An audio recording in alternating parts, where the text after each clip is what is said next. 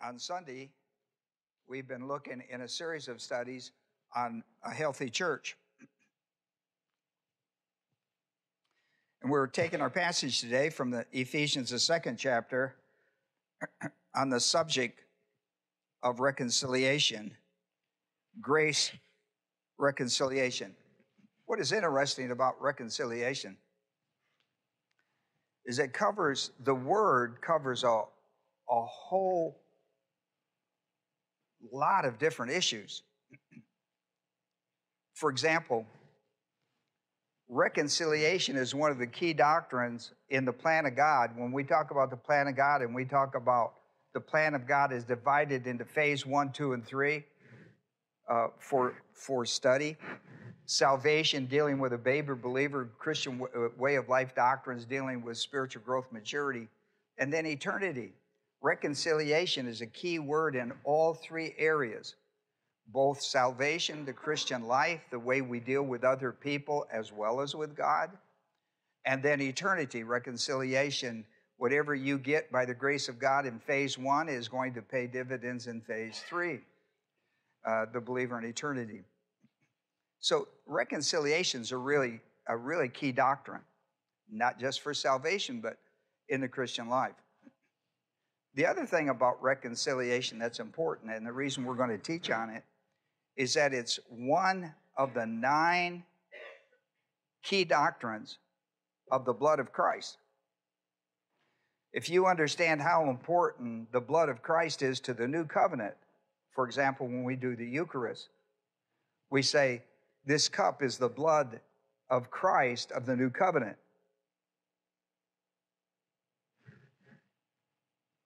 Reconciliation is one of 9 major doctrines of the blood of Christ of the new covenant. It is amazing to me how few people know these 9 key doctrines. They're essential to salvation, and they're key to the Christian life all the way from time to eternity. In that little pamphlet that we give you, called 50 Things You Receive at Salvation, these 9 things are listed in the subject of 9 communion factors of the blood of Christ. Over the next few weeks, we're going to go in and we're going to look at each of those again. They are key doctrines. One of those 9, like redemption, reconciliation, propitiation, justification, cleansing, forgiveness of sin, victory in the angelic conflict, new covenant, all these things, they're all associated with the blood of Christ, of the new covenant. So whatever you understood about it in the old covenant is elementary compared to what we understand about it under the new covenant with a closed canon, a completed canon of Scripture. So over the next few weeks, we're going to take each one of these and bring them back to the front table because it's part of our Eucharist. It's part of our Eucharist. I mean, that cup that we do in the Eucharist is all about the blood of Christ, and many people don't understand what the blood of Christ, what that means to my life personally. Yeah, I got saved, now what? Well, you got redemption, got reconciliation, etc. You need to know that. It's good to know what will wash away my sins or cleanse me from my sins. Nothing but the blood of Christ. That's a good thing to know. But the better thing to know is what it produces in your life. And one of the things it produces is reconciliation.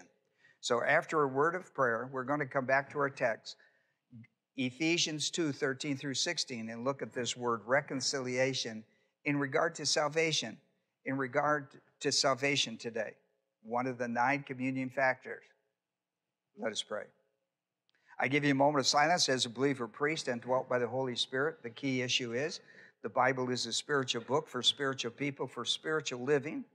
You can't learn it, nor can you live it in carnality. Evidence of carnality in the church age would be personal sin. It could be mental attitude sins, sins of the tongue, or overt sins, and they must be confessed in silence, in privacy, through your priesthood prior to study of the Word of God, because the Word of God can only be understood under the ministry of the Holy Spirit, where it is transferred into truth that sets you free from the cosmic system of lies. 1 John 1:9, if we confess our sins, he's faithful and just to forgive us and to cleanse us from all unrighteousness. This restores us from carnality to spirituality. It's essential for Bible study. I give you that moment. And so, our Father, we thank you today for these that have come our way by the automobile and by the internet. We pray the Holy Spirit would minister the truth on the subject of grace reconciliation, how it is, what factor of an unbeliever does it deal with, and what is exchanged in that place so that I have reconciliation. Father, may that be very clear today through this study in Jesus' name. Amen. Well, here we are in our text. We're looking at 13. I jumped into a middle of a great passage that begins in verse 8 on the grace of God and goes through the end of the chapter. I'm looking at verse 13 because I want to deal with the subject of reconciliation. When we read these, listen to me. Look up here. Look up here. What I want you to do when we read these passages, reconciliation is a key word. I want you to find what is it that the unbeliever has that only reconciliation through the blood of Christ can exchange that for something else. Are you with me? The unbeliever has something. Reconciliation is the process in which something is changed from one thing to another. An exchange is made through reconciliation. Are you with me? All right, now watch this. This is important for you to see this. But now in Christ Jesus, that's positional truth. The word in Christ Jesus is positional truth. How do I get in Christ? I got to believe the gospel. The Holy Spirit baptized me because I live in the new covenant. Baptized me into union with Christ. But now in Christ Jesus, you who were formerly afar off, a believer, have been brought near by the blood of Christ. Okay? The blood of Christ is essential for this. Watch verse 14. For he himself, meaning he alone. When it says he himself, it means he alone. He himself is our peace, who made both groups into one, Christ, and broke down the barrier. That barrier is Adam's original sin. That's how you get that stuff. That has to be removed by the blood of Christ. You have a bunch of things you got from Adam's sin that has to be removed by the blood of Christ, and only the blood of Christ can remove it. He himself alone, blood. Watch this now. The barrier is the dividing wall. It's a barrier, a dividing wall. On one side you have the unbeliever, on the other side you have the believer. The blood of Christ is a key factor in removing the Adam sin and putting you in Christ Jesus, right? In Christ Jesus. All right. By abolishing, this word abolishing in the Greek language means to render inoperative. By abolishing in his flesh the enmity, which is the law of commandment contained in ordinances, law, that in himself he alone, right? He reversed it. Himself he himself is himself he, same stuff. That in himself he alone might make two into one new man, establishing peace. Are you with me? It's the blood of Christ, right? It requires the blood of Christ to remove something in Adam to exchange something in Christ. All right, something you get, something you lose for exchange. The word reconciliation means, the word that's used in our text means radical exchange. Now, here we go. Are you with me? into one new man, thus making peace, and might reconcile. Look, here's what the blood of Christ does. There's a barrier between man and God, between Adam's sin and no sin in Christ. Where was that exchange made? On the cross. All of our sins were put on him on the cross so that we could have none on the other side. Are you with me? Because he dies for all sin for one time. Hebrews 8 chapter, verse 29, when he comes back, it won't be because of sin, because sin's been dealt with. Hebrews 8, 9, and 10 teach you that. Now, watch this now. And might reconcile. Here's the barrier. The blood of Christ is the answer. Removes the barrier and puts reconciliation in its place. See in the bottom of your paper? See that little drawing down there? Everybody got a paper? If you haven't got a paper, go back and get one. Okay. Above the cross up there, put the word barrier. Write the word barrier in. Need a pencil? That boy, reach right behind it. That boy. See that? Did you write barrier? Underneath the cross, right? Underneath the cross, that little cross, it means Christ died, was buried, and raised from the dead, that little symbol. Underneath that, write reconciliation. Reconciled. Without the gospel of Jesus Christ, that he died for your sins, was buried, and raised from the dead the third day, you have a barrier. God sent his son to die on that cross, be buried, and raised from the dead, the gospel, to everyone who believes that. Do you understand? Write the word next to the word cross. Next to the cross, write the word believe. Because how are you saved? I'm saved by grace through faith, and not of myself. It's a what? It's a gift, not works. If it worked, it wouldn't be a gift. It would be wages. It wouldn't be a gift. And we should know the difference in that. All right? When you believe, here's what happens.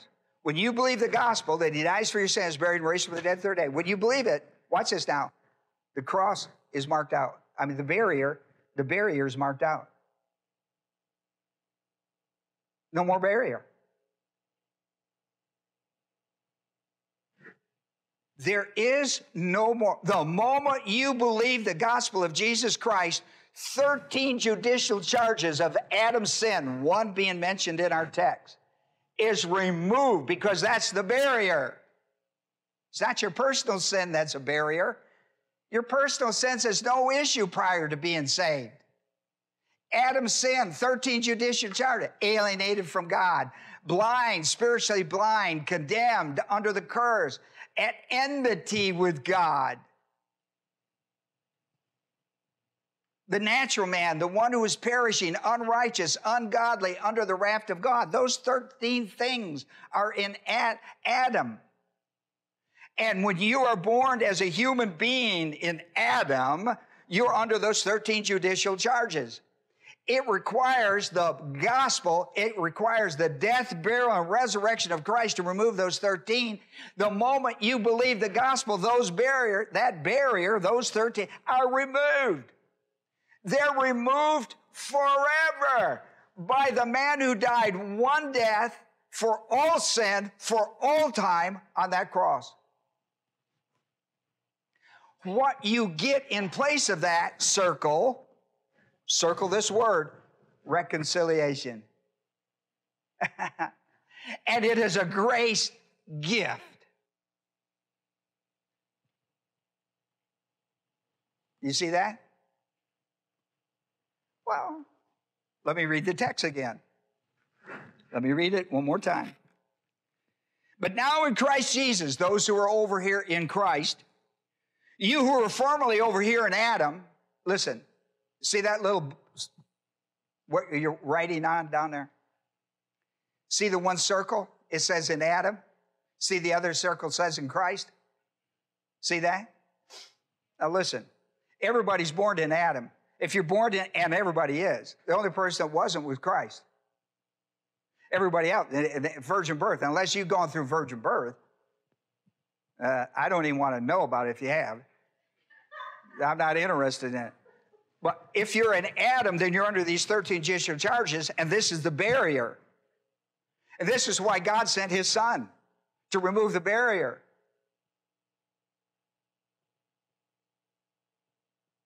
And when you receive the gospel of Jesus Christ, he dies one death for all time, you are reconciled. The barrier is what?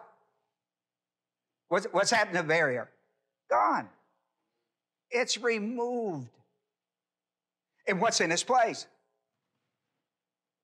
One thing, there are 9 things in its place, but one of the things is reconciliation. And if you could get crazy enough to say, well, I think you could get out of reconciliation, you got 8 more to go through. Because the blood of Christ does 8 wonderful things in the new covenant for every person who believes the gospel. Because you're saved by grace. These are grace gifts to your life. And you should be so appreciative every day of your life that the barrier has been removed by the grace of God, and in its place is reconciliation with God.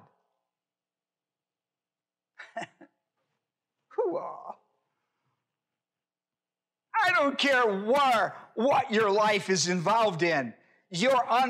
Listen, if you believe the gospel, your life is under reconciliation. It's not under the barrier. The barrier is gone, kaput, gone. From your life, it was removed the moment you had the courage to believe the gospel of Jesus Christ. And in its place was put reconciliation with God. And it was a gift. You didn't earn it. You can't lose it because you had nothing to do with it. You come along and just believe. Now, that's a big deal for God because he wanted to be sure no work could be involved in it, that it was a gift.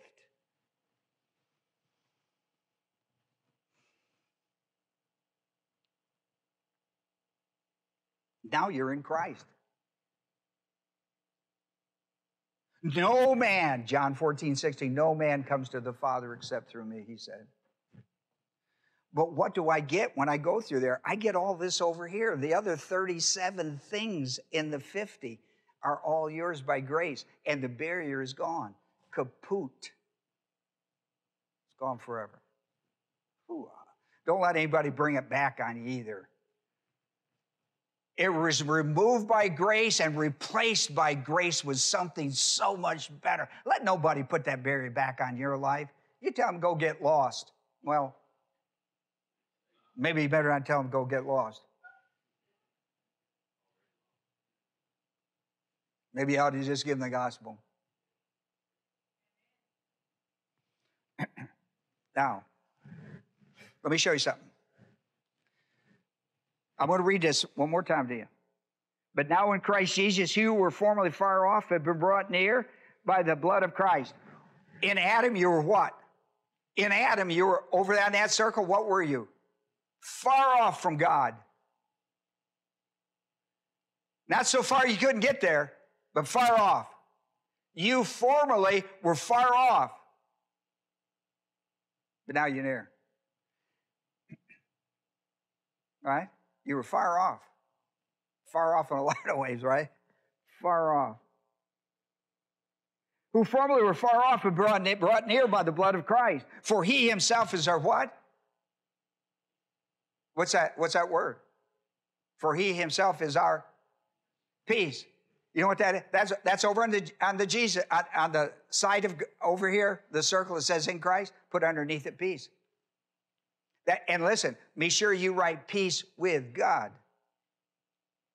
That's Romans 5:1. You're at peace with God. Has nothing to do with how you feel. Has nothing to do with how you live it. Has to do that you believe the gospel of Jesus Christ. The moment you believe the gospel of Jesus Christ, reconciliation worked on your behalf as a gift of God's grace and put you in a position in Christ, put you in a position of peace. Peace, at peace with God. It's got nothing to do with your living. It has nothing to do with your feeling. It has to do with the grace of God. You understand that?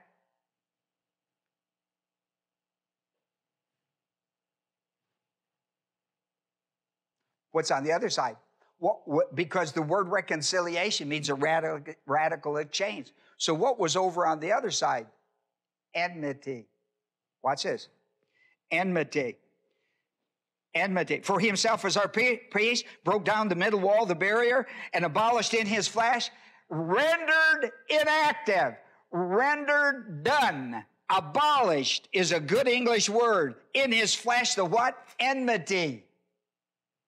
The enmity. And now, because of the blood of Christ that takes away the enmity, our hostility, not the way we feel, the hostility that's present in the rebellion of Adam's sin. The rebellion of Adam's sin. The angelic conflict is the hostility of the rebellion of Satan. You're no longer in that state of rebellion through Adam's sin. It's not how you're living. You could be a most religious person and believe you're really good with God, but you don't believe the gospel. You're not okay with God. You're under a barrier. It can only be removed through the gospel of Jesus Christ. Now, I know I'm preaching to somebody. I just don't know who. Probably somebody in Taiwan or someplace. But I'm sure preaching it. That's for sure. And so he removes enmity and puts peace under reconciliation. You know what you have under reconciliation? One new man. Because over here in Adam, you have all kinds of hostile disagreements. I'm a man, you're a woman. Oh, that's bad. I'm a Jew, I'm a Gentile. Oh, no. I'm free, I'm a slave. Oh, no. I'm educated. No. I'm racial. No. See, that's Galatians, the 3rd chapter. And Galatians, the 3rd chapter, we'll see this morning in verses 26 through 28, they say, these should no longer be there. They should no longer be there. That's barrier talk. What should be there now is because we've been reconciled and are at peace with God, we should be at peace with one another. Reconciliation is being at peace with one another as well as with God. That's why reconciliation is used in almost every avenue of our life. It's used in our salvation. It's used in our Christian life. It's used in marriage, all the divine institutions. At work, reconciliation. In your marriage, reconciliation. In your family, reconciliation. In your church, reconciliation. Reconciliation is a key word. Not just in our salvation, but in the experiences of our life. You do know that, don't you? I mean, if things are going bad at work, if you're blaming work or people at work, you're wrong. As a believer in Jesus Christ, you're the messenger of reconciliation. You're not the divider. Somebody else may be, but that's not who you are. You're a reconciliator. Is that what we call them, Al? A reconciliator? Just a conciliator. Well, anyhow, you know what I'm talking about. You need to be one of those people. Don't be one of those that keep dividing. And listen, you can always tell, listen, don't do this. It's where you put the blame. Well, my boss, there's the blame. Okay, he could be really a jerk. Or she could really be a jerk. That's not who you are. That's enmity. You're a messenger of peace. You're the messenger of reconciliation. And it applies to work, it applies to marriage, it applies to children, it applies to families, it applies to the church. It's everywhere. Don't be a divider, be a reconciler. Reconciliator or something.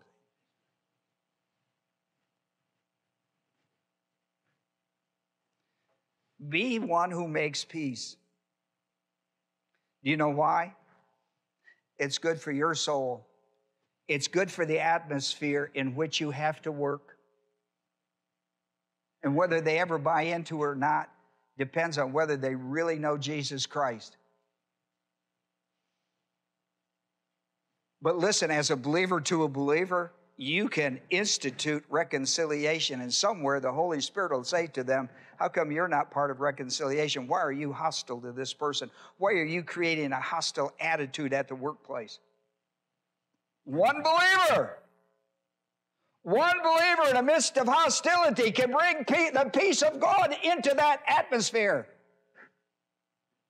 We are the ambassadors of reconciliation. We are the ambassadors of peace with God and with one another. Even in marriages.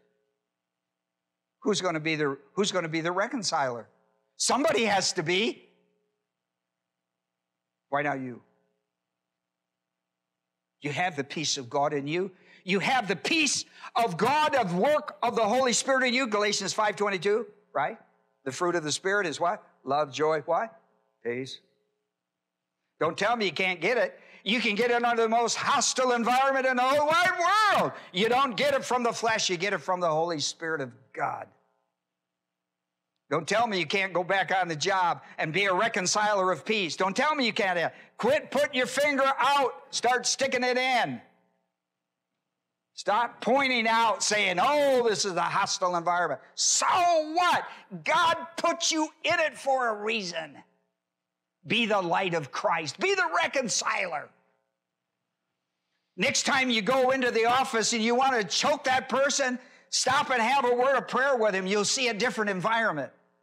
Bring the peace of God into that atmosphere. Bring the peace of God in there. And while you're doing it, bring God himself, the author of it. Be sure to bring the author in and say, listen, we need to have a word of prayer. How about that? Think that won't be an attitude changer? If for nobody else, it'll be yours. Reconciliation is a powerful idea, and it's a powerful idea that comes right out of the belly of conversion.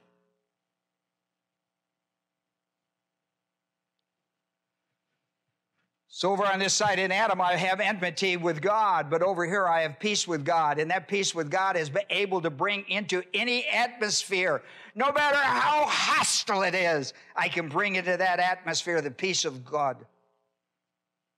Think about that.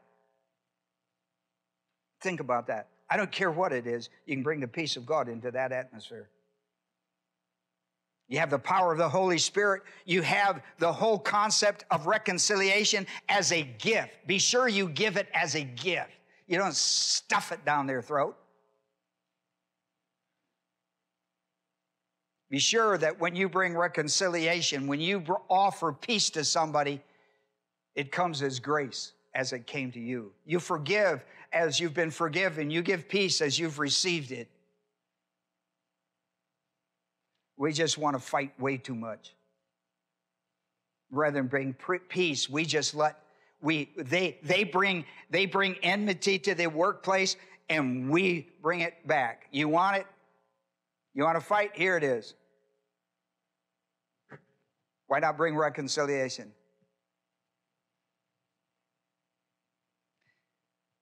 Point number one. I know. You know, one of the things that reconciliation is about, the whole concept of reconciliation in the Latin, I love the Latin version of it. It says it settles disagreements. Reconciliation is settling disagreements. I'm a great, listen, when you come in, I'm a great proponent that one of the first things you need to do is have prayer before you open your mouth. Get your heart right with God, so that your words, they speak with great thundering love and not hostility. But I love the Latin version. It says, the result is it settles disagreements. And its intent is to bring two people that were in disagreement back into agreement and to unity. Don't you love that idea? See, it's the whole purpose of reconciliation. Take two that are separated, bring them back, disagreements, bring them back into agreements so that they can find unity. They can become one mind in the Lord. Are you listening to me today? Oh, are you listening to me? Are you listening to me? In our lesson, Paul explained that the gospel of grace salvation radically exchanges 13 judicial charges of Adam's original sin by removing the barrier and replacing it with reconciliation. That's just one of the 9 things that God replaces the barrier with. That's just one. And that's a pretty powerful one, though, isn't it? Notice that Paul explains how the barrier was broken down by the blood and flesh of Christ in this text by means of the cross. This was done so that a radical exchange under principle of grace reconciliation could remove enmity and replace it with peace. Every time the barrier has 9 things, once one's removed, something else is exchanged in it. Boy, you should be so thankful every day for that. Just because of the way God treats you as his child, as if you were the only one. Because in the only beloved Son, you're the only one in the beloved. He treats you as individually important. Isn't that wonderful? I mean, Christ died on that cross. If nobody else in the whole wide world believed but you alone, it would have been sufficient for him. That's a marvelous idea. That's a marvelous idea. Point number 2, the radical exchange of grace reconciliation is from the believer's position in Adam to the believer's position in Christ, like that little illustration at the bottom of your paper. In 1 Corinthians 15:22, it says, in Adam, all are dead. In Christ, same verse, in Christ, all are made alive. Adam calls it the first Adam, calls Jesus Christ the last Adam in 1 Corinthians 15:45. You know what I'm teaching you this morning? Listen to me now. This is important because I know some of you go like, whoa, listen, this is 101. This is milk. I'm teaching you milk. I'm teaching you milk. This is not complicated. This is not heavy theology. This is not deep. This is the mother's milk. And if that shocks you a little bit, this tells you why you're in this church today with me. Because I'm the man for your life, for spiritual growth. I am that guy. Whether you like it or not, I am that guy. The unbeliever's position of enmity in Adam goes back to Genesis, the 3rd chapter, verse 15, when the Lord spoke to the serpent in the fall of man and said, I will put enmity between you and the seed of the woman, which is Christ. Galatians 3:16.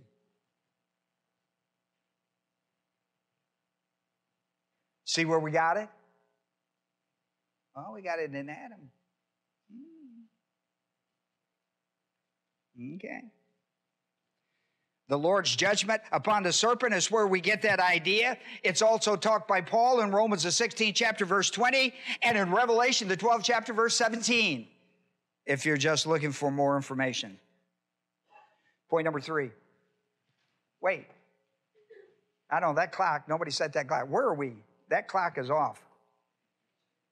I don't even have anybody. Where are we? Oh, I'm at 10:15. All right, Al, you got to, Jackie, when it gets to close to closing time, somebody better give me a heads up because that clock ain't giving me nothing. What? Oh, I need it down to 20. Where am I at? 15?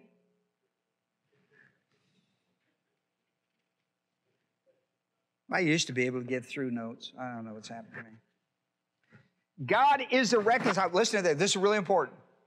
God is a reconciler, not man. God is a reconciler, not man. Isn't that interesting?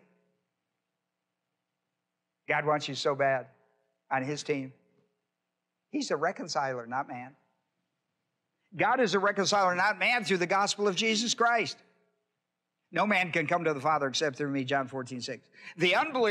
Therefore, the unbeliever is in need of reconciliation, not God.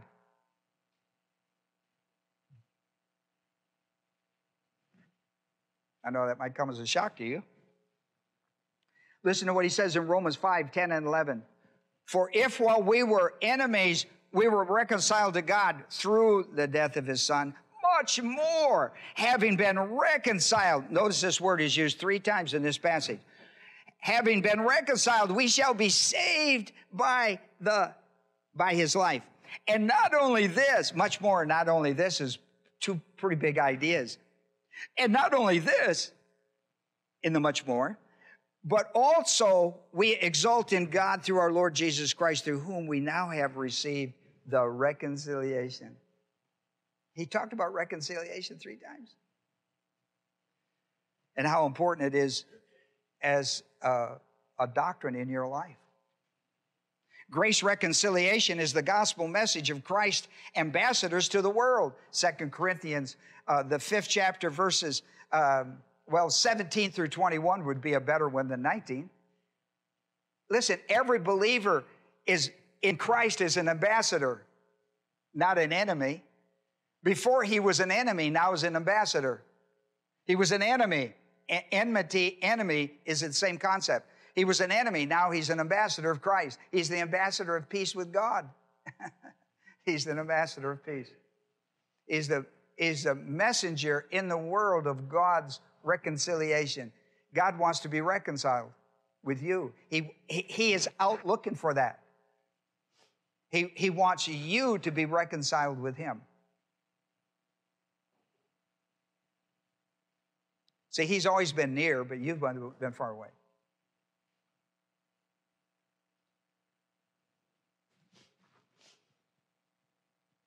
Namely, that God was in Christ. Namely, that God was in Christ, reconciling the world to himself, not counting their trespasses against them. He has committed to us, the church-age believer, the ministry of reconciliation. He calls us ambassadors. Now, I love this passage that Paul wrote in 2 Corinthians 5:20. He says, we beg you on behalf of Christ to be reconciled to God. Be reconciled to God. We beg you. Once the barrier of Adam's sin is removed, there's no longer a barrier between the believer and God. Now he has reconciliation in his place. Now Paul can write, if any man is in Christ, he's a new creature. Old things have passed away, and behold, new things have come. You can read all about that in the 50 things you receive at salvation. In closing, grace reconciliation is a key doctrine to the healthy church because it is designed to remove all factions of personal barriers. There should be no personal barriers in the healthy church. None. Shouldn't be educational barriers, shouldn't be racial barriers, shouldn't be economical barriers. There shouldn't be any of these ethnic barriers, religious barriers, should be none. Why? Because Christ reconciled us to be one in Christ. We are unified, one in Christ. Listen to Galatians 3rd chapter, verse 26. Watch this. I broke 26, 27, 28 down for you. I want you to see a phrase, for you are all. You are all. Say all. I mean all. Not some. I mean all. Listen to what he says. For you are all sons of God through faith in Christ Jesus. You are all sons of God. From this day, from the point of salvation forever, all the way out into eternity, you are all forever. All right. Sons of God through faith in Christ Jesus. Look at verse 27 and part of 28. For you are all, for all of you were baptized into Christ. point of salvation. Have clothed yourself with Christ, positional truth. Therefore, understand there is neither Jew nor Greek. There is neither slave nor free, neither male nor female. These social, economical, racial, all these personal barriers should not be in the church. You understand that? Should not be there. How you should view one another as one in Christ. Watch this. For you are all one in Christ. That's where unity is. That's when reconciliation comes out of the soul of spiritual mature believers and embraces and loves one another in Christ. Because of Christ, He is everything. Let us pray.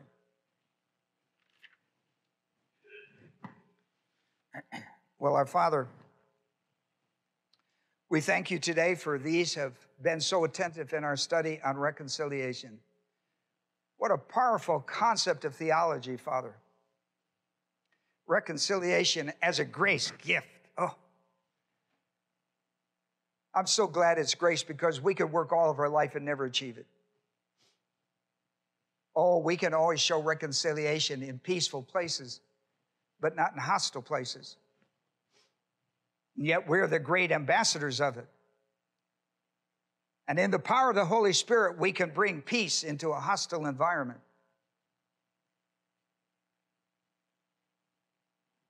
Somebody's got to bring it, or all we're going to have is a hostile environment.